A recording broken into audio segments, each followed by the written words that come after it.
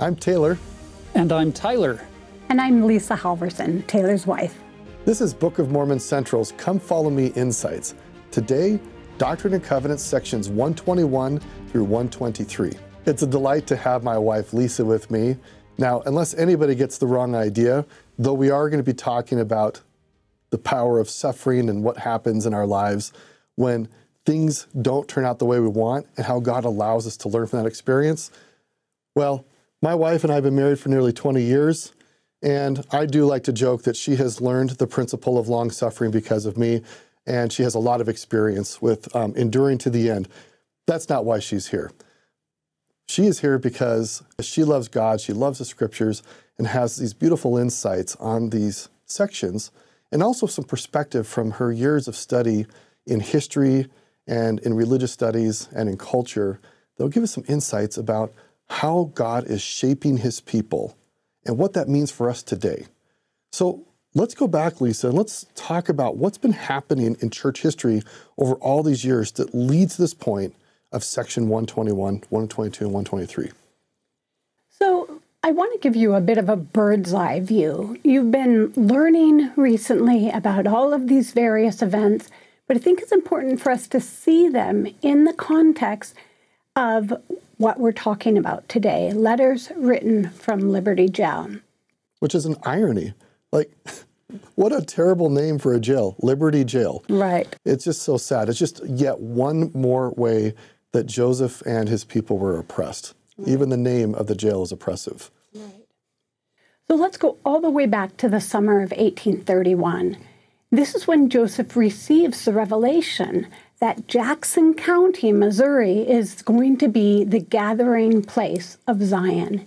It will be the place where the second coming occurs. It will be the place where the millennium begins. And the saints hear this, and almost in an instant, this site is turned holy. That's not typical. Generally, holy sites are made holy because of a series of events, because of miracles. Think of Jerusalem and all the history that goes into that holy city. But here we have, in an instant, the area of Jackson County, Missouri becomes a holy place. And the saints are excited. They are so eager to begin to build the New Jerusalem. They want to set up a communal society where they're living the law of consecration, where there's no poor among them, where the pure in heart gather together, and where Jesus will come for his second coming. Joseph at first had been kind of disappointed by Independence, Missouri, there in Jackson County. It was a way station for fur traffickers, fur traders, and those headed to Santa Fe. It's not a glorious place. But as soon as he receives this revelation, in his mind's eye and the mind's eye of the saints, Jackson County is the place of God. So the members start flowing into the area very quickly. But within 1 year, by the next summer, some of them are already fighting with one another. My great-grandfather, Edward Partridge, and Signe Rigdon are having arguments that Joseph has to come and settle. Some of the saints are complaining that Joseph is living the high life in the luxury of Kirtland. And the Missourians are also starting to get upset. Really, the biggest issue at the time, though, was the bishop's storehouse. It could not keep up with all of the new arrivals. There were just so many needs. I mean, the original purpose of the bishop's storehouse was everybody give your surplus to the bishop, who as an overseer, that's actually what the ancient Greek word bishop means, understands the needs of every member in the religious community and can then give according to people's needs and some of their wants. But when the bishop's storehouse has been depleted and people are still having deep needs, what do? It's a very stressful thing. Today, in many parts of the world, we live with an overabundance, and you just go online and order something to your house and you're set. 100, 200 years ago, it wasn't this simple. And so these are very real people dealing with the daily vicissitudes of life. How do you endure when you may not always have sufficient for your needs? So very quickly, this area fills up. The Lord had even advised his people to take it slowly, but they were so excited. So Independence, Missouri grows to be 1,200 people by around the summer of 1834, and more are coming every month. There's friction, though, with the Missourians. Part of it's cultural. A lot of these members are coming from New England. They agree with the abolitionists. They really don't like slavery. The Missourians are essentially a southern state. It's a slave state. They believe in slavery, and that's a massive political issue that eventually leads to civil war in the 1860s in the United States. But this is simmering tension. You have basically minor civil wars breaking out between Northerners, who are these members of the church, and Southerners, who are the Missourians. And that's part of what the conflict is, among other things. Right. Another cultural conflict was that the members saw the Native Americans as a chosen people, as the house of Israel, and they placed them to some extent in a revered spot. This is not how the typical American in the 1830s views the Native Americans. At the end of 1833, the Saints are kicked down of Independence, Missouri, and so they go north. They start settling other regions nearby. During this time, the Saints are being sorely mistreated. They're not always choosing well themselves. Sometimes they're resorting to violence. So going through the countryside, ransacking people's food and supply, looking for caches of weapons. And so they're not always living a peaceful life. Not always turning the other cheek. It's very difficult when you have been hurt. The very natural reaction is to respond in kind. And we see some of the early saints doing that. They have very natural reactions. And who among us has never responded to injustice with injustice? It's a natural reaction.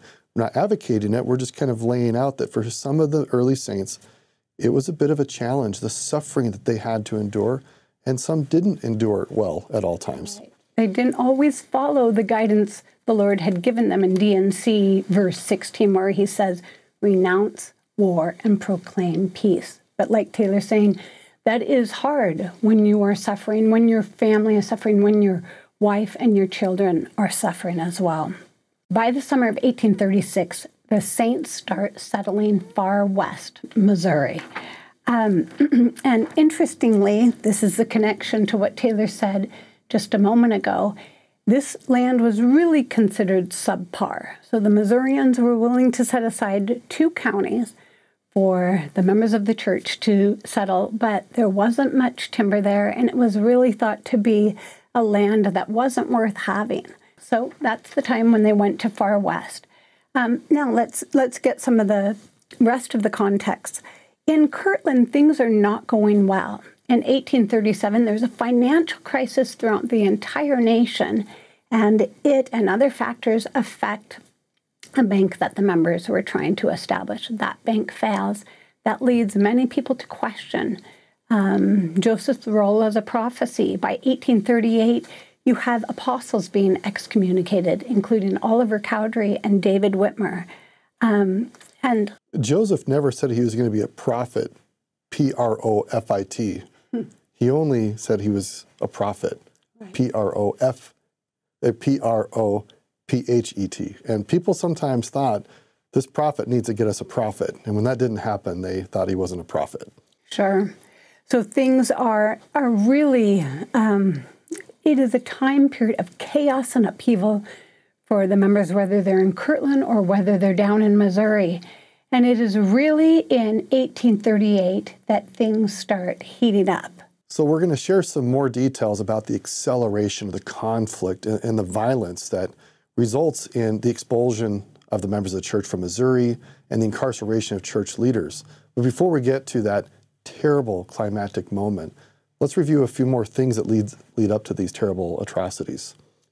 So by August of 1838, you have quite a bit of conflict going on between the Missourians and the members of the church. There's an election in August, and one of the candidates bashes the members and says, don't let them vote. So a bit of a brawl, and then it even turns into more of a war breaks out between the members of the church and the Missourians at the polls in 1838. Elections back then were quite rowdy affairs with lots of alcohol, the boys out there having a good time, but this time it ends up becoming a fight. There's guerrilla warfare that's breaking out throughout the state. And then you start to have some of these events mentioned up here. On October 24th, two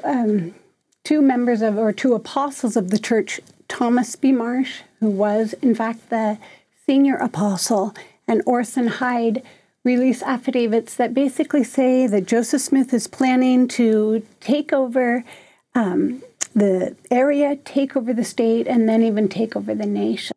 And then the world. And then the world. I mean, they just are so incendiary in their inflaming comments about Joseph Smith and his desire to basically overthrow everybody and enthrone himself as king, that the governor gets this and feels like the only thing he can do is to take immediate forceful action. But before that, we have the Battle of Crooked River. And during this battle, one of the apostles, actually the second senior apostle after Thomas B. Marsh, David Patton, is killed in that battle. So then we have on October 27th, Boggs' extermination order, just this infamous order. Now it's interesting, I'm personally connected to this. I was born in Jackson County, Missouri in 1972. And it turns out that the extermination order had never been rescinded, never been erased from the books. But it's interesting that my dad happened to be bishop at this time, and a woman was baptized into our ward who was a PR specialist. She was great in the public with communication, and my dad thought, oh, it'd be great for her to be the PR specialist for the ward. And my dad and her got talking about, maybe we should run some kind of celebration about the overturning of the extermination order, like when it was rescinded. And it turns out this woman was a childhood friend of a guy named Kit Bond, who happened to be the Missouri governor at the time that we lived in Kansas City. And so this woman reaches out to her childhood friend, the governor, and said, could we check the dates when this was rescinded and maybe just run a little celebration? And weeks and months go by and she hears nothing. Finally, the governor's office gets back to her and said, embarrassingly, actually, this law is still legal to kill members of the church.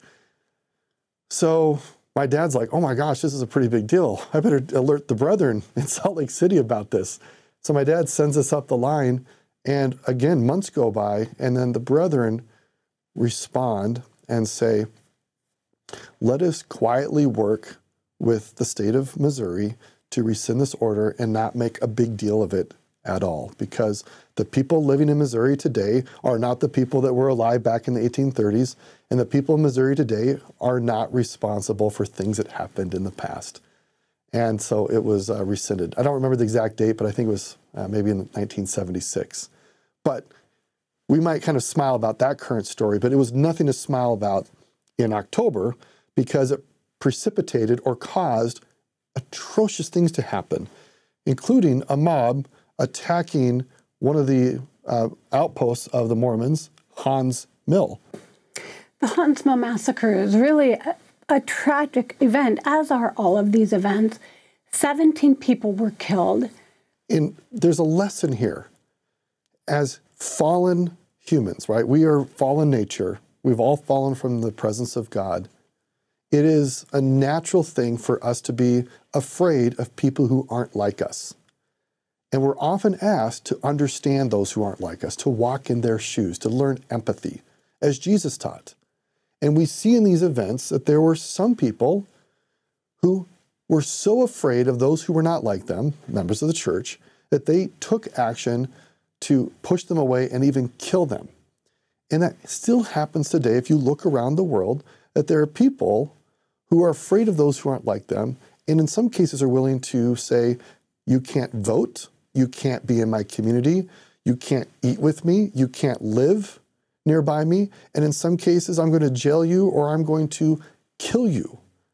And all of this is contrary to the laws of God. In fact, if you look at the Ten Commandments, which was God's express instructions for how to be covenantally loyal to Him, One of the things that he said is you have to treat the stranger or the foreigner well, because you were strangers and foreigners in a foreign land and weren't treated well. So we see what happens when people choose not to treat one another well, that they turn to violence instead of understanding, turn to anger and hatred instead of love and joy in the commonality that really most humans desire similar things, which is to live in peace and prosperity. So then we have Far West being put under siege, and then the church leaders being brought out to be arrested. So at this point, General Lucas wants to immediately execute the church leaders, including Joseph Smith and Sidney Rigdon. And Alexander Doniphan, who becomes a stalwart defender of the needs of the saints, steps in and says, "You will not do that." And he stops General Lucas from executing the church leaders, which is basically a form of frontier justice. And instead, they throw them in jail. And this is what leads up to many, many months of imprisonment in wintertime. They spend some time in Richmond and later get transferred to Liberty Jail. Now, I want to share with you some quotes from Joseph Smith and then from Parley P. Pratt about how they felt being ripped away from their families by these mobs and these angry individuals. Joseph Smith said, "I found my wife and children in tears, who feared we had been shot by those who had sworn to take our lives, and that they would see me no more. When I entered my house, they clung to my garments, their eyes streaming with tears, while mingled emotions of joy and sorrow were manifested in their countenances. I requested to have a private interview with them a few minutes, but this privilege was denied me by the guard. I was then obliged to take my departure. Who can realize the feelings which I experienced at that time, to be thus torn from my companion, and to leave her surrounded with monsters in the shape of men, and my children too, not knowing how their wants would be supplied, while I was to be taken far from them in order that my enemies might destroy me when they thought proper to do so. My partner wept, my children clung to me until they were thrust from me by the swords of the guards. I felt overwhelmed while I witnessed this scene, and could only recommend them to the care of that God whose kindness had followed me to the present time, and who alone could protect them and deliver me from the hands of my enemies and restore me to my family." Let's turn to Parley P. Pratt, one of the most eloquent early leaders of the church. "This was the most trying scene of all. I went to my house, being guarded by 2 or 3 soldiers. The cold rain was pouring down without, and on entering my little cottage, there lay my wife, sick of a fever. I stepped to the bed. My wife burst into tears. I spoke a few words of comfort, telling her to try to live for my sake and the children's, and expressing a hope that we should meet again, though years might separate us. She promised to try to live. I then embraced and kissed the little babes and departed. Till now, I had refrained from weeping, but to be forced from so helpless a family who were destitute of provisions and fuel, and deprived almost of shelter in a bleak prairie, with none to assist them, exposed to a lawless banditti who were utter strangers to humanity, and this at the approach of winter, was more than nature could well endure. I went to General Moses Wilson in tears, and stated the circumstances of my sick, heartbroken, and destitute family in terms which would have moved any heart that had latent spark of humanity yet remaining. But I was only answered with an exultant laugh and a taunt of reproach by this hardened murderer. As I returned from my house toward the troops in the square, I halted with the guard at the door of Hiram Smith, and heard the sobs and groans of his wife at his parting words. She was then near confinement and needed more than ever the comfort and consolation of a husband's presence. As we returned to the wagon, we saw Sidney Rigdon taking leave of his wife and daughters, who stood at a little distance in tears of anguish indescribable. In the wagon sat Joseph Smith, while his aged father and venerable mother came up overwhelmed with tears and took each of the prisoners by the hand with a silence of grief too great for utterance. So let's segue into other words from Parley P. Pratt. These leaders were taken prisoners to Independence, and while they were waiting trial, they're stuck in the jail in Richmond. And there's just heaps of abuse that are being poured upon them. And here's what Parley P. Pratt shared about one of those instances where they were being verbally abused. In one of those tedious nights in Richmond jail, we had lain as if in sleep till the hour of midnight had passed, and our ears and hearts had been pained while we had listened for hours to the obscene jests, the horrid oaths, the dreadful blasphemies, and filthy language of our guards.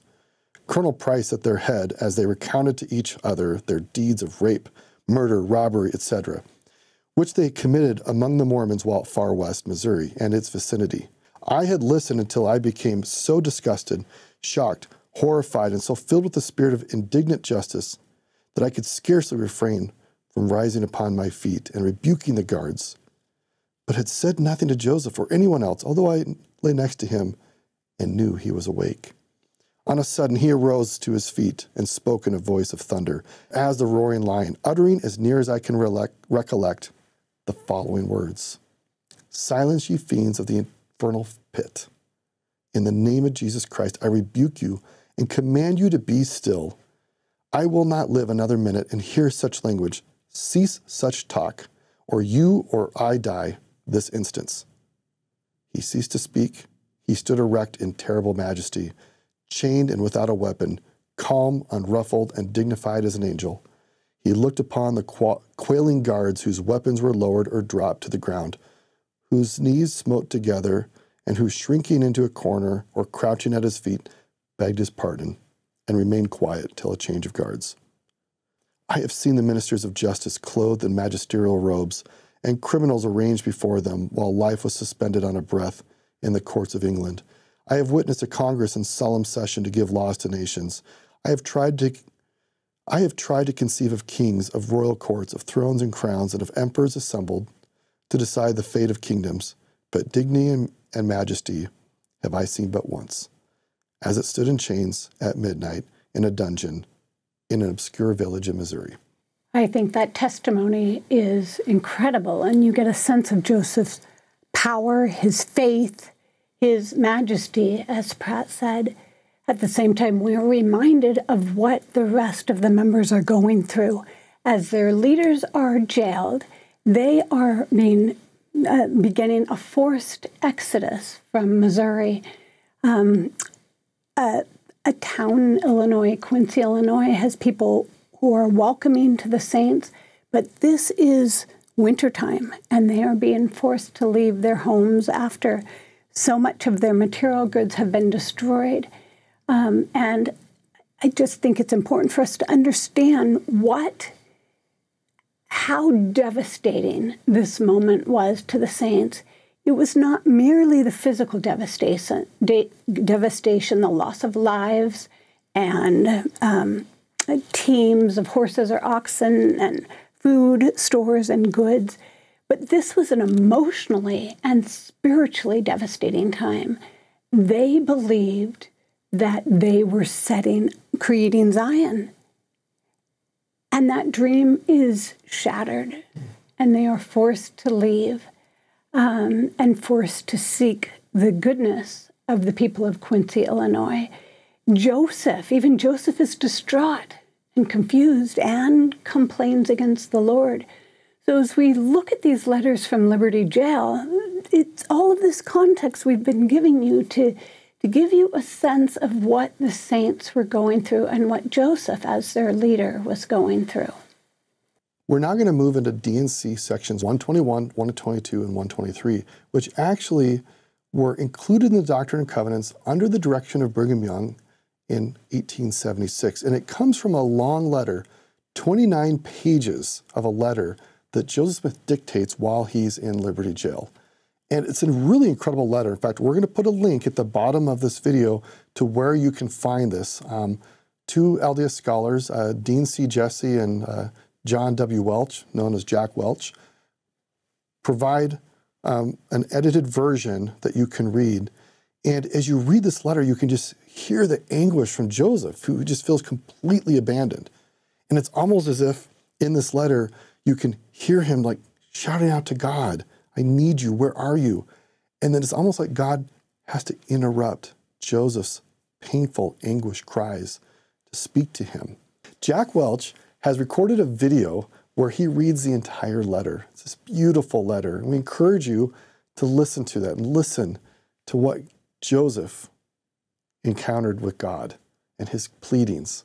And right in the middle of his letter, we find the initial opening statements of D&C 121. O God, where art thou? And where is the pavilion that covereth thy hiding place? So I think that opening line is very interesting.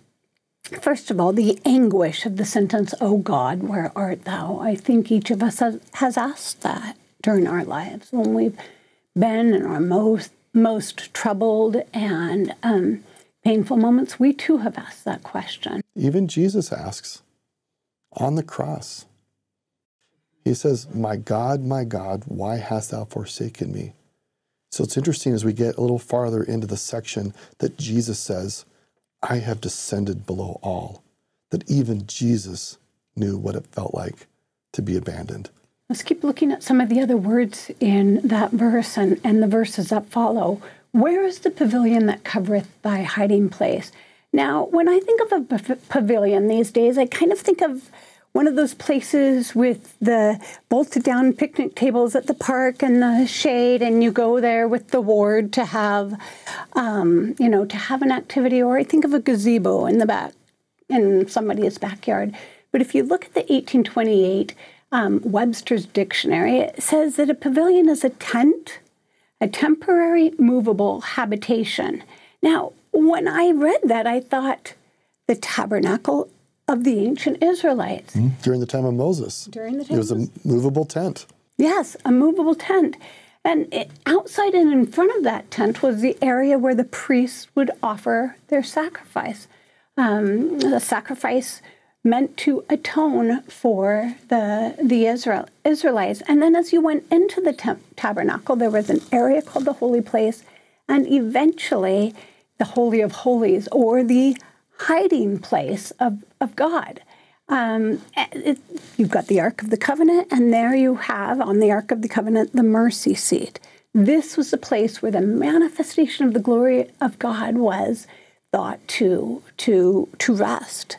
And so, this Holy of Holies was only entered one day of the entire year by one person. The high priest would go there on the Day of Atonement. But otherwise, no one went into this hiding place of the Lord. So Joseph kind of seems to be asking, Father, where are you? Where is your tabernacle, your resting place? And are you hidden in that Holy of Holies that we don't have any access to? Please come out. We need you. We need you now. Let's keep going with verse 6. It says, how long shall thy hand be stayed? Now, you may have mentioned this in previous sessions, but anciently there were the arms of mercy mentioned in Scripture, and there was the hand of justice. Joseph wants the hand of justice right now. There have been so many injustices wreaked against the members of the church, and he is ready for that justice. Where is it?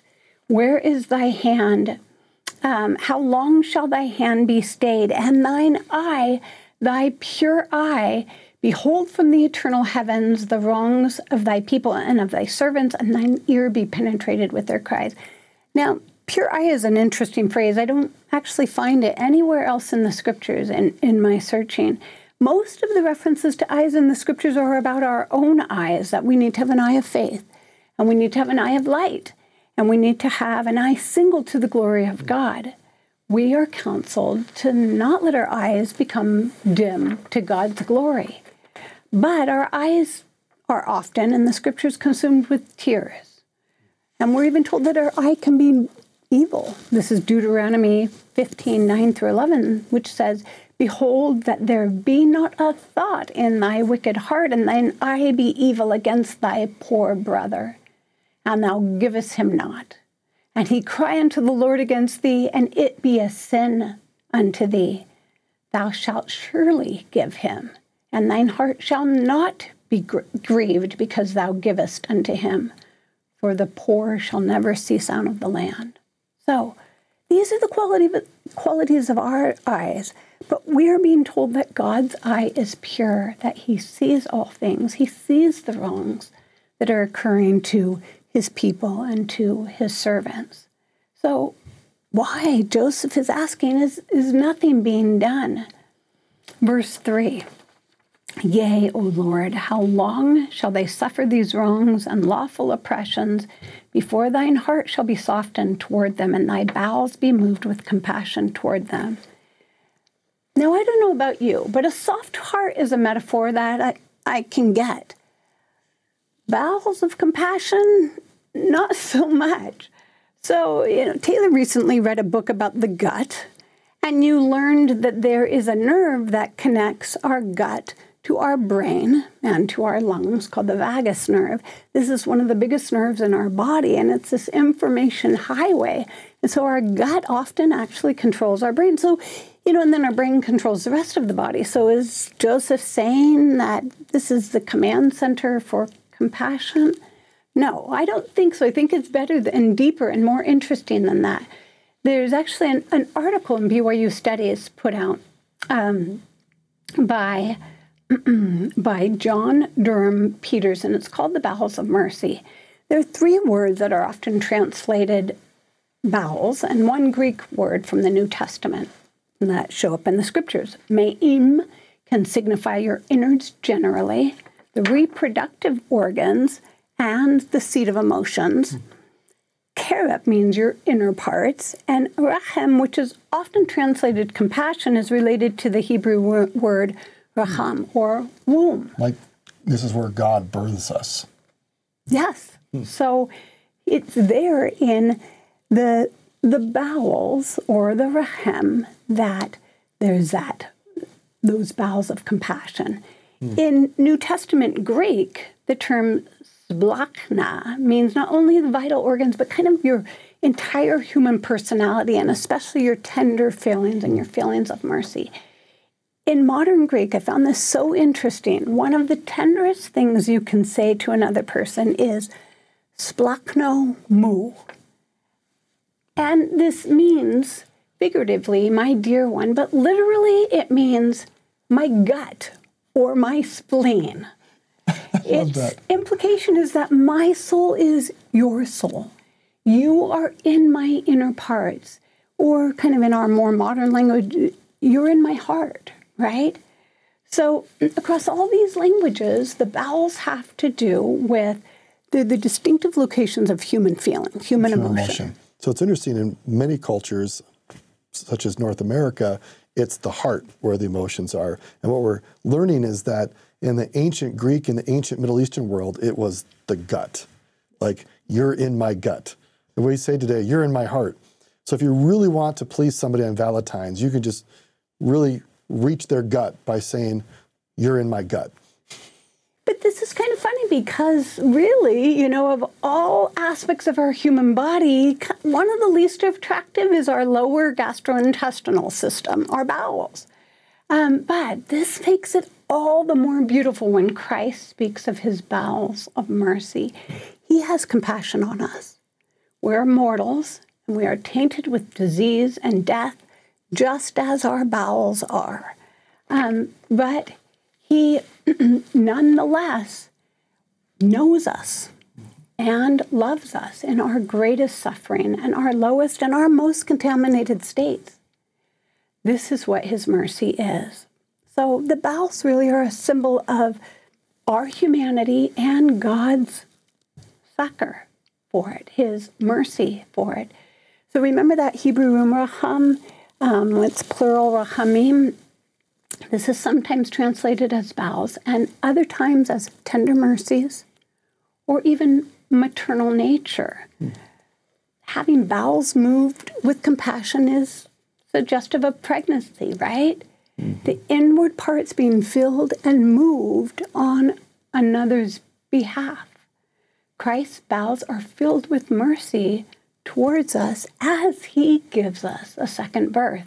This is incredible that God is basically using maternal imagery and birthing imagery and actually the nurturing of a child in the womb to talk about what he will do for all of us. Think about the protection that is there for a child in the womb and the loving and care that is given to that child from the mother. What an incredibly powerful way for God to speak to his people, and for what Joseph and the people are seeking is for that motherly protection that only God can truly give.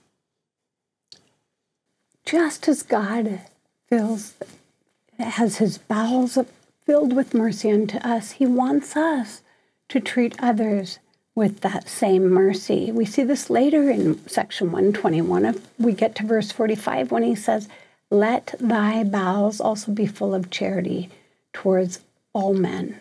Wow, even those ones who are destroying our homes and sending our wives and our children out into the snowy cold. So we must say splach no mu to others as well. We need to hold them safe during their trials, during their struggles. And this comes from the author of that article. Peters ends his article about the bowels of mercy in this way. The bowels are the site of a transaction between selves. The pains of the other become one's own. We enter Zion. Okay? They just lost Zion. But through the bowels of mercy, we enter Zion. The community of genuine love, where, as Alma says, our hearts might be knit together. This is both the social and religious meaning of bowels of mercy. In the metaphor, we discover not only something that is vaguely grotesque or suggestively poetic, but also a deep unity that is both aesthetic and theological. God's power to encompass with love all things, the heights and the depths, corruption and incorruption. So let's go on to verse 4. Here's what it says. Here is where we see that greatness of God. O Lord God Almighty, maker of heaven, earth, and seas, and of all things that in them are, and who controllest and subjectest the devil and the dark and benighted dominion of Sheol, stretch forth thy hand. Let thine eye pierce. Let thy hiding place no longer be covered. Let thy ear be inclined. Let thy heart be softened. And again, let thy bowels be moved with compassion toward us. So, again, stretch forth thine hand, that hand of justice. The prophet wants justice for his people.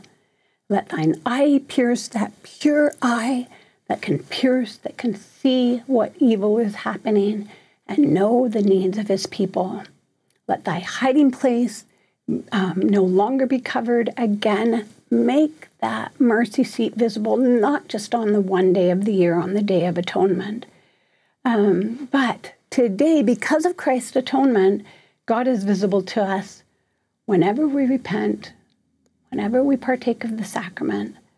His hiding place isn't covered to us.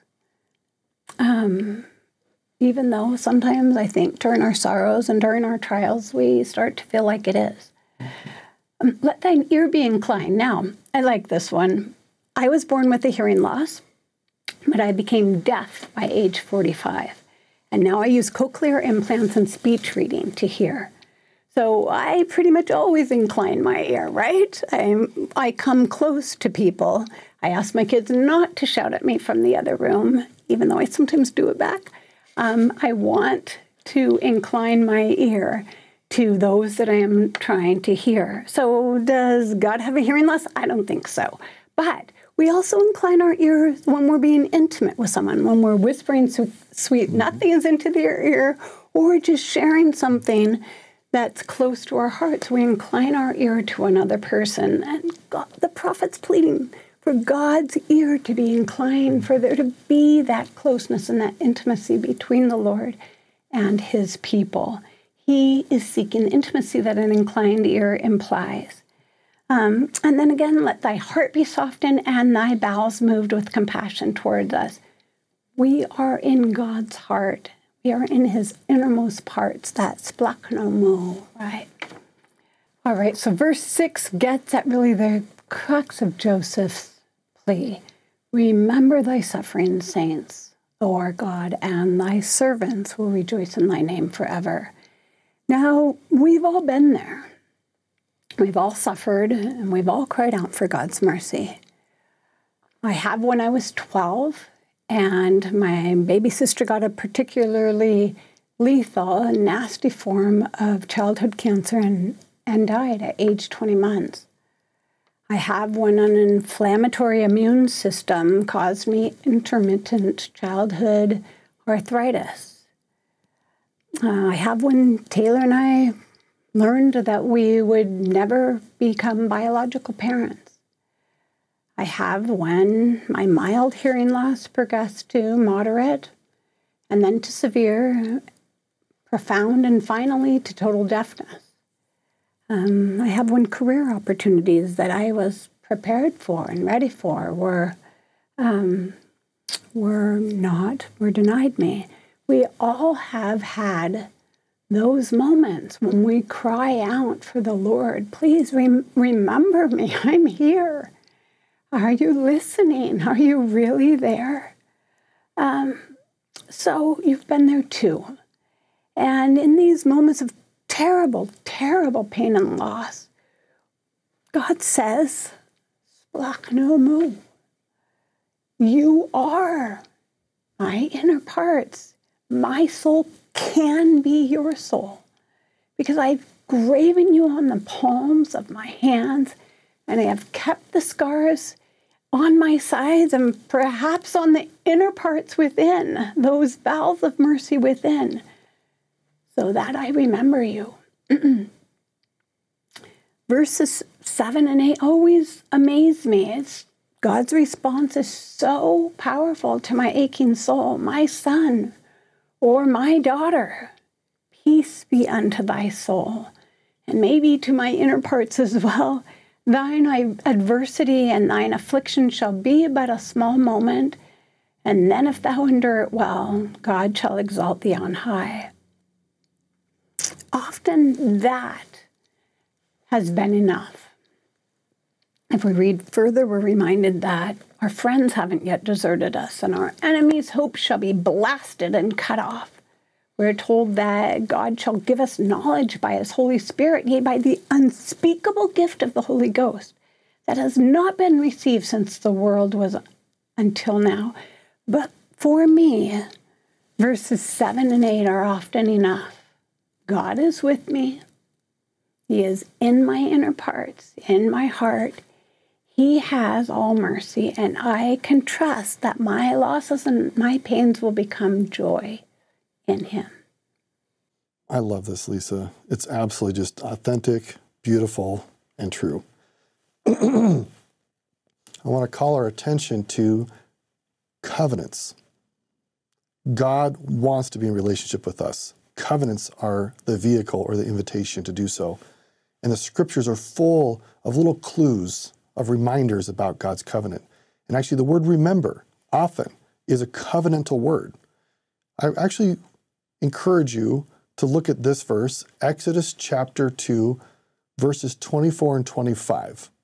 And in these verses, God remembers the covenant that he had made to Abraham, Isaac, and Jacob, that he would bless their descendants to have prosperity and posterity.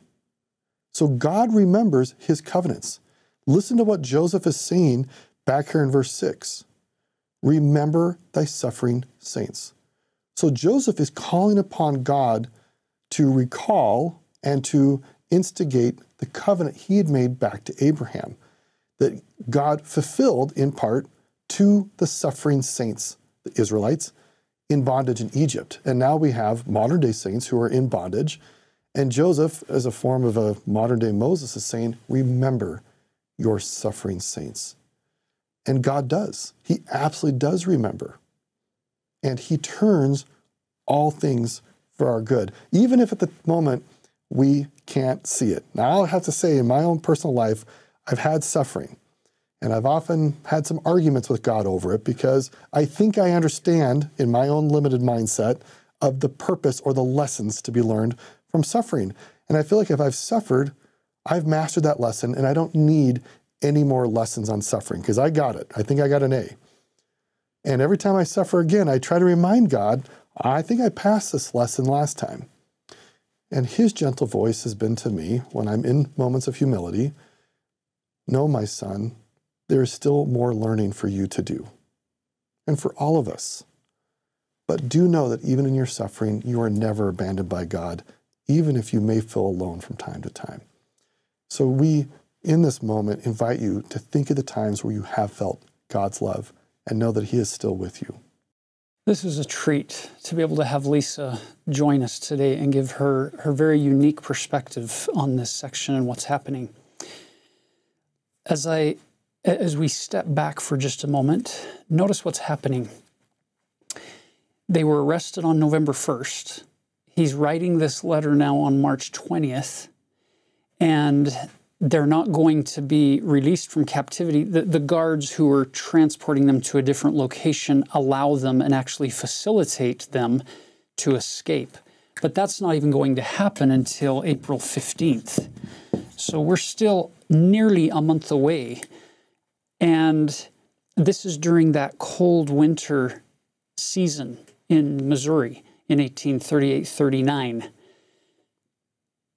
Have you noticed how sometimes the light seems to shine the brightest when it's the darkest? This jail experience in Independence, in Richmond, in Liberty, and in the court proceedings that are taking place during this 5.5 months, this literally becomes a life-changing, a temple-like experience for Joseph.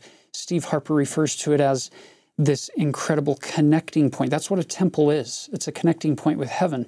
And that's what we're seeing happen with Joseph and those who are with him, is God is softening their hearts through these difficult circumstances. Think about it. You're the prophet. You're the leader of these people. And this is our darkest hour. There's never been a time in the 8-year-plus history of the church when they've needed leadership and guidance and strength and inspiration. And where's their leader? He's incarcerated. And they're being forced out of the state with nowhere really to go.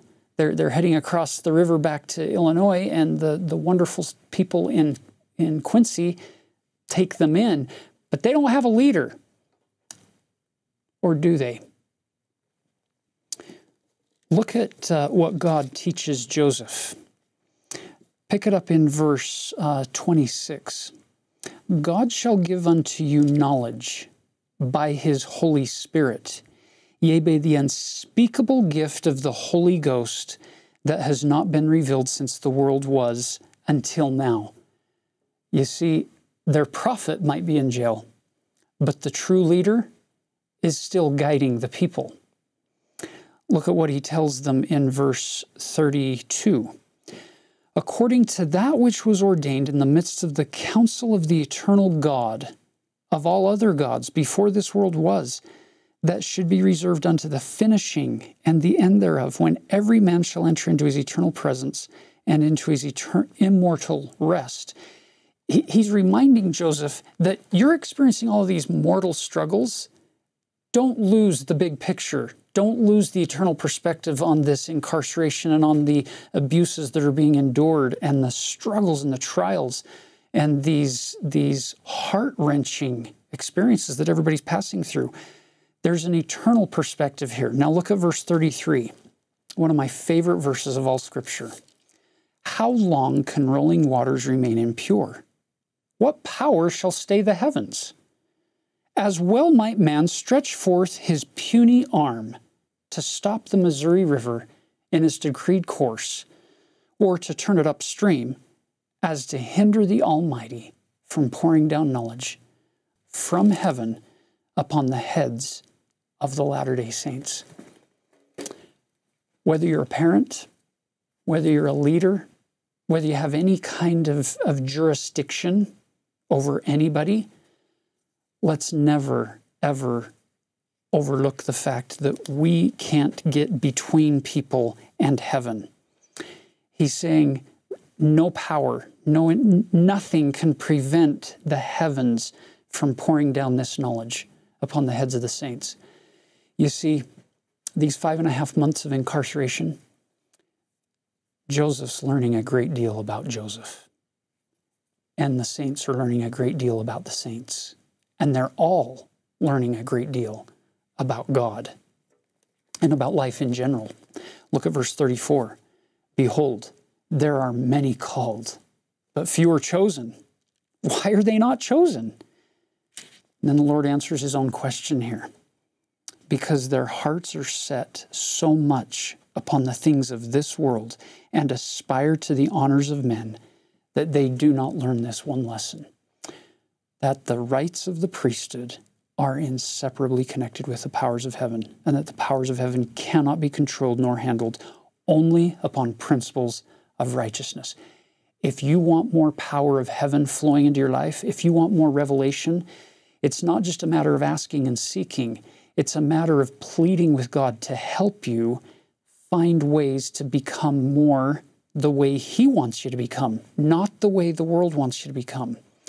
That's true righteousness, true loyalty to Him, is to figure out what He would have you do and then plead with Him for the strength to then do those things. Now notice He gives some very, very stern warnings here in verse 37. That they may be conferred upon us, it is true. But when we undertake to cover our sins, or to gratify our pride, our vain ambition, or to exercise control or dominion or compulsion upon the souls of the children of men in any degree of unrighteousness, behold, the heavens withdraw themselves. The Spirit of the Lord is grieved, and when it is withdrawn, amen to the priesthood or to the authority of that man. Once again, we've talked about this before. In the world's hierarchical structure, the king or the queen or the magistrate or the judge sits at the top and rules and mandates down with control and compulsion and all kinds of anti-agency means at times in history. But in the kingdom of God, which is an inverted kingdom, He's saying if you have power, if you have jurisdiction, you cannot do these things that are listed in verse 37. Otherwise, amen to your authority. Amen to your priesthood power. And by the way, the amen in this context doesn't mean, yes, I agree, like it does when we finish a prayer. In this context, it's an ending to, it's a farewell. So all of those negative examples, those are simply attributes of devilish characteristics.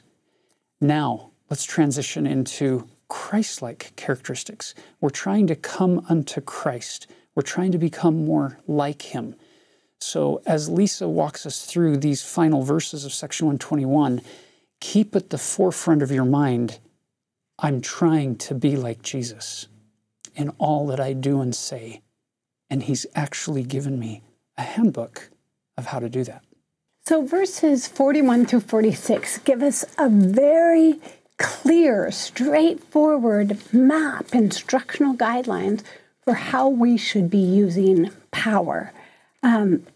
Each of us wields power. It might be through our church callings, our professional capacities, among our peers, with our family, with our children. So, let's go through this list of how we should wield power. We must use power through persuasion, long-suffering, gentleness, meekness, love unfeigned, kindness, pure knowledge. I see today how destructive it is when power is combined with false information, misinformation. Reproving betimes with sharpness, with the bowels, that term bowels, again, the bowels of charity towards all men, and with virtue garnishing our thoughts unceasingly.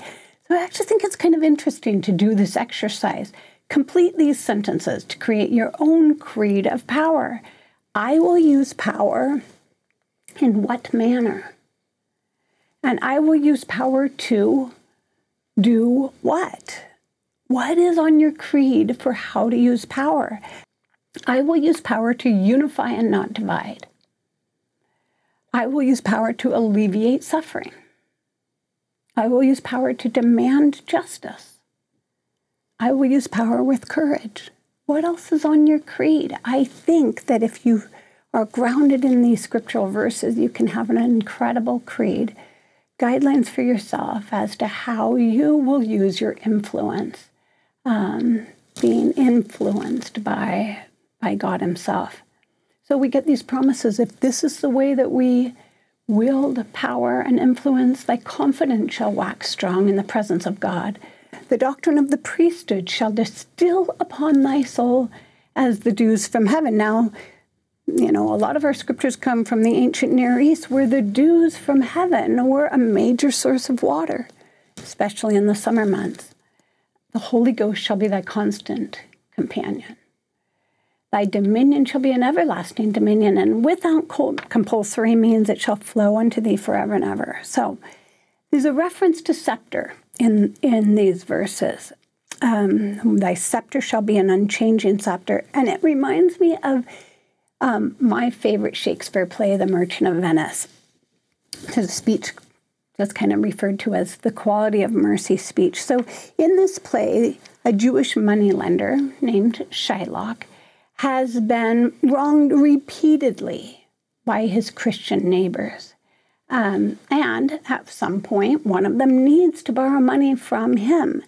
And so they enter into a contract, almost lightheartedly, that if the loan isn't repaid by a certain date, in 3 months' time, that Shylock can receive a pound of flesh, demand a pound of flesh from the one he is lending the money to.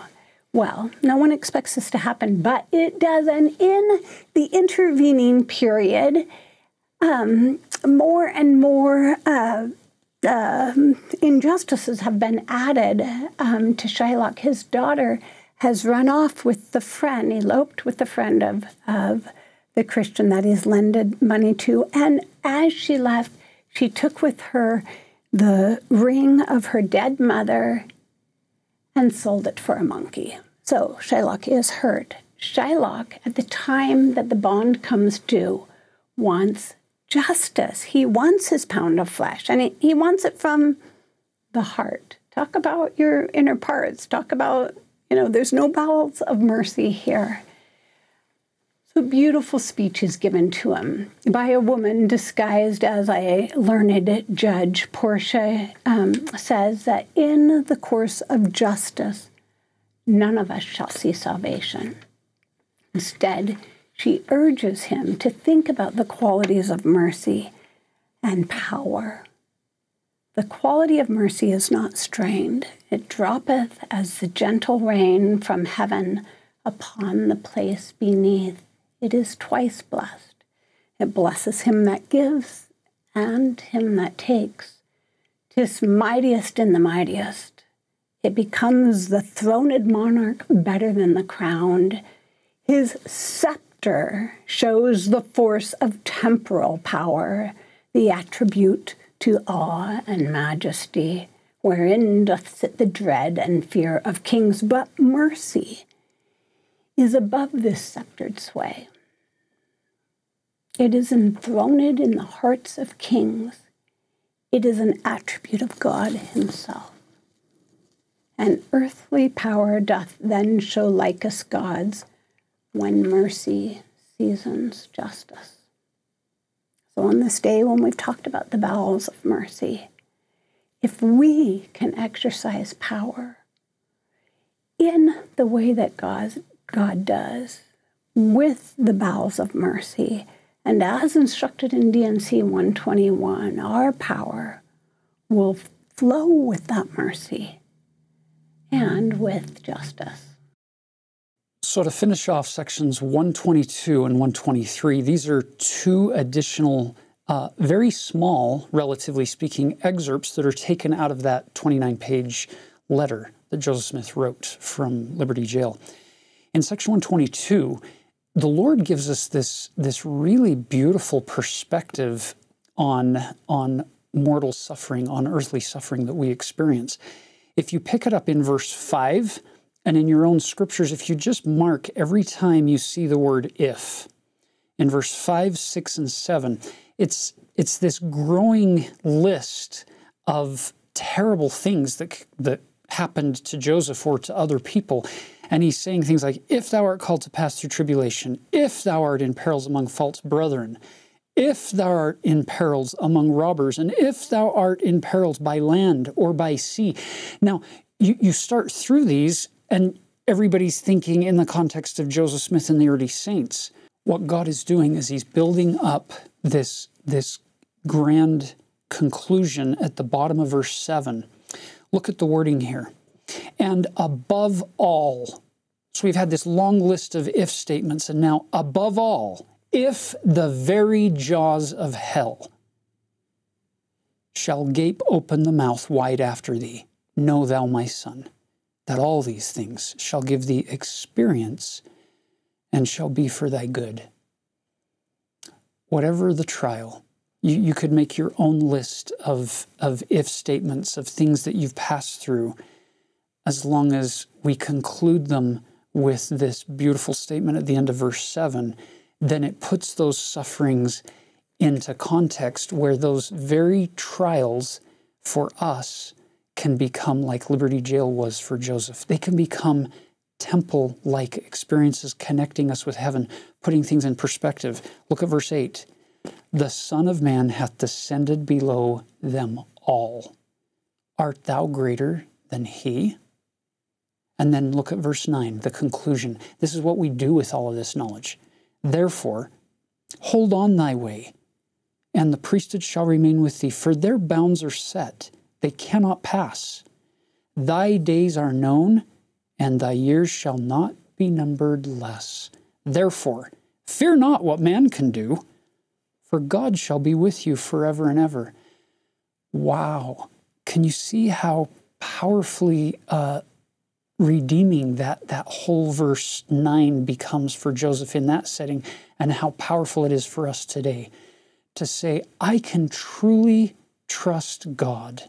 Whether my struggles back in my verse 5 through 7 are financial or relational or educational or fill in the blank with any struggle that anybody could go through, but to say, oh, my days are known and my years shall not be numbered less. And I don't need to fear what man can do. Because man's going to do some things that are going to hurt me.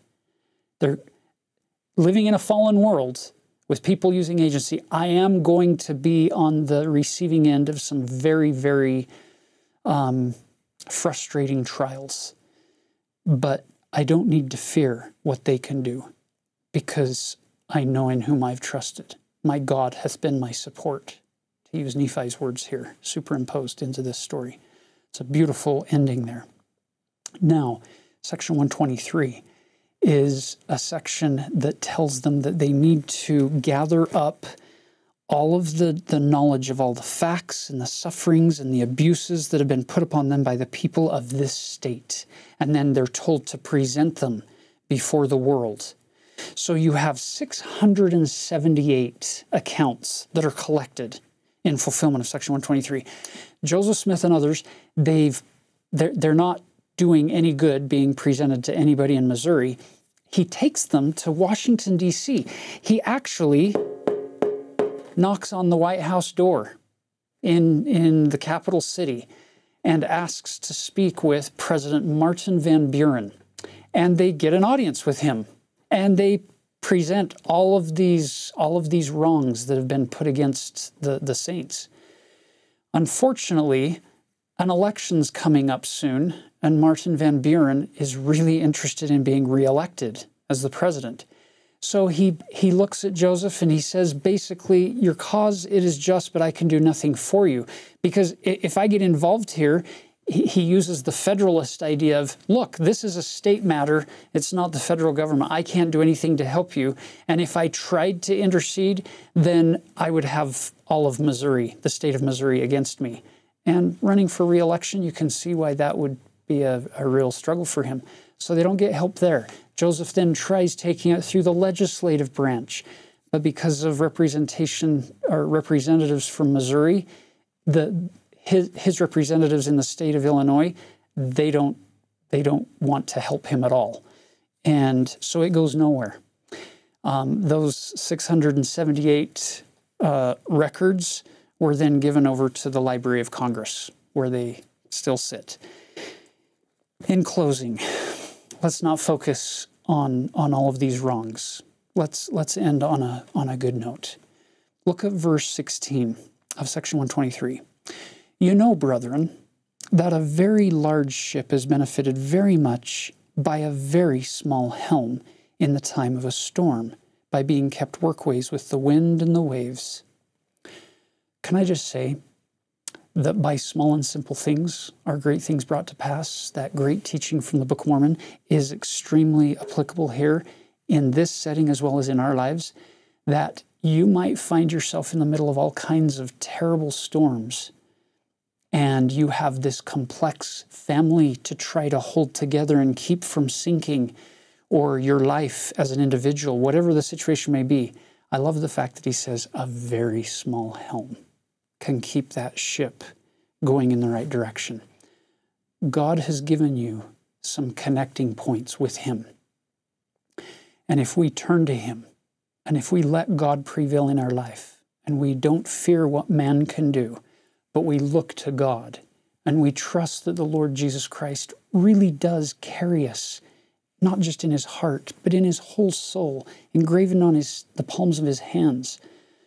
Our struggles are continually before him, that when we say he loves us, we mean that. He loves us, and he makes himself vulnerable to the things that we're experiencing. Look at verse 17 to finish. Therefore, dearly beloved brethren, let us cheerfully do all things that lie in our power, and then may we stand still with the utmost assurance to see the salvation of God and for his arm to be revealed. This was not a call to sit still and let God do everything. You'll notice the order. He says that we cheerfully do all things that lie in our power. We do our best, but at the end of the day, even if things don't work out, we stand still and know that God's purposes are being carried forward. What you're doing, if you're doing what you can to move forward, it's all that God needs you to do, and he'll take care of the rest. Know that in spite of all of the struggles that you and I may face in this life, God is in his heavens.